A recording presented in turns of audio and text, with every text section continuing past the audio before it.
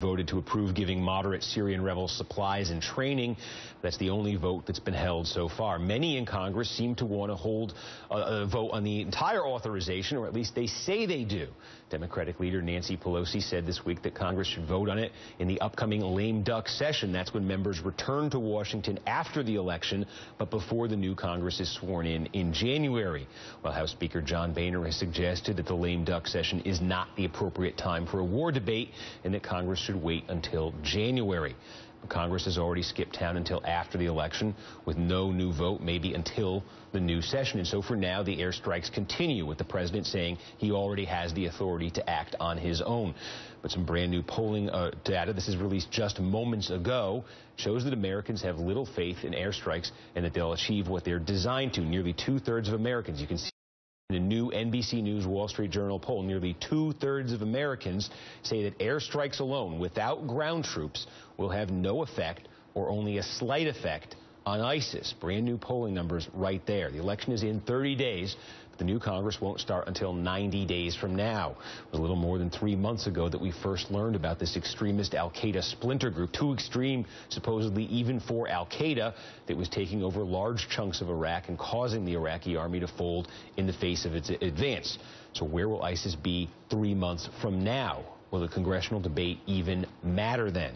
To discuss this, I'm joined by Congressman Adam Schiff of California, member of the House Permanent Select Committee on Intelligence. Congressman, thanks for joining us this morning. So I want to say, you have been out there. You are not only saying you want to vote, you've actually put this in language. You've actually put legislation forward for a new authorization for the use of military force. So you are on the record with that. I saw this week that the Democratic leader, Nancy Pelosi, saying she now thinks Congress should be ready to talk about this and debate this in that lame duck session after the election. Have you talked to her specifically about your legislation, and do you know if she supports that? I haven't talked to her about my bill in particular, and, you know, I'm not wedded to, frankly, any approach, even my own. But I do think it's vitally important that when we come back into session, if not before, that we have a vote on this. Congress has the power to declare war. Congress has that power alone. And if we abdicate that authority now, if we kick it over till next year or kick it over any further, then future presidents are going to decide, you know, they can go to Congress, they can go to war without Congress. And I think it would have tremendously negative repercussions, both for Congress as an institution, as well as for the balance of power. So while I would love the resolution that I authored to be taken up, I would just love to see us have that debate that the British Parliament did and take up an authorization and make sure that we move forward in a constitutional way. So the president right now has authorized basically open-ended campaign of airstrikes in Syria, in Iraq, designed to go after ISIS, designed to support the Iraqi military in its campaign against ISIS, to protect itself from ISIS. That is what the president's authorized. That's what we're doing right now. What would your legislation allow for?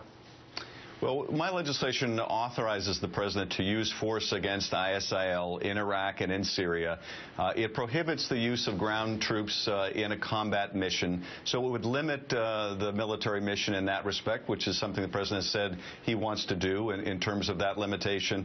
It also sunsets the original AUMF, that original authorization passed in the days after 9/11, in about 18 months, the same time that this new authorization would be sunset. And immediately does away with the Iraqi authorization to use force, which really is not on point here. So it also cleans up some of these lingering authorizations that can go on indefinitely unless Congress acts on them. How many of your colleagues do you think really actually do want to vote on this? Well, there's a growing number, I think, that genuinely want to vote, that feel very uncomfortable about allowing the executive to go forward without Congress. Certainly, you know, there are many that might say that, or many that won't even say that because they're happy to leave this all on the president's shoulders. That way they can blame the president if things go badly, and they can celebrate and say, why don't we do it sooner if things go well. But I think there's a growing body of members that recognize their constitutional obligation, and there's going to be a real push to take up something in the lame duck, notwithstanding the Speaker's resistance to doing so. Is there an argument to be made there, though? I mean, in terms of, I would argue that the right time to be debating this and having a vote in Congress is now, because people are going to vote a month from now, and people deserve to know exactly where every member of Congress stands on this and what they think about this.